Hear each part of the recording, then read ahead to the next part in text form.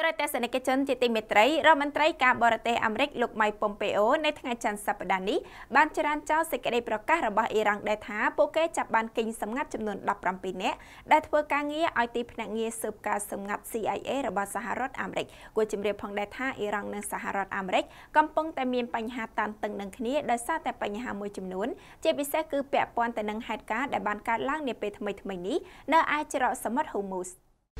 រដ្ឋមន្ត្រីការបរទេសអាមេរិកលោកម៉ៃប៉ុមពេអូនៅថ្ងៃច័ន្ទបានចរានចោលសេចក្តីប្រកាសរបស់អ៊ីរ៉ង់ដែលថាពួកគេចាប់បានកេញសម្ងាត់ចំនួន17នាក់ដែលធ្វើការងារឲ្យទីភ្នាក់ងារចារកម្ម CIA របស់សហរដ្ឋអាមេរិកនេះបើតាមការដកស្រង់កាផ្សាយចេញពីសារព័ត៌មាន Channel New Asia នៅយប់ថ្ងៃច័ន្ទទី22ខែកក្កដាឆ្នាំ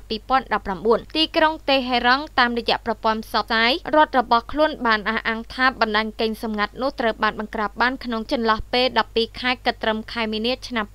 2019សេចក្តីប្រកាសបែបនេះក៏ធ្លាប់កើតមានដែរនៅក្នុងប្រទេសអ៊ីរ៉ង់ប៉ុន្តែលើកនេះគឺចំពេលដែលអ៊ីរ៉ង់កំពុងមានភាពតានតឹងជាមួយប្រទេសលោកខាងលិចអ៊ីរ៉ង់ថែមទាំងបានបញ្ជាក់ថាជនសង្ស័យមួយចំនួនត្រូវបានកាត់ទោសប្រហារជីវិតទៀតផងជាការឆ្លើយតបលោកប៉ុមពេអូបានលើកឡើងដូចនេះថារបបដឹកនាំអ៊ីរ៉ង់គឺមានប្រវត្តិនិយាយកុហកបំភ្លៃការពិតជាយូរណាស់មកហើយដូច្នេះខ្ញុំមិនសូវខ្វល់និងមិនសូវជឿជាក់ប៉ុន្មាននោះឡើយចំពោះការអះអាងមួយចំនួនធំរបស់ទីក្រុងតេហេរ៉ង់គួរជម្រាបថាប្រទេសទាំងពីរកំពុងមានភាពតានតឹងជាមួយគ្នាខ្លាំងជុំវិញបញ្ហាមួយចំនួនជាពិសេសពាក់ព័ន្ធហេតុការណ៍កន្លងទៅថ្មីៗនេះនៅឯតំបន់ច្រកសមុទ្រហូមូស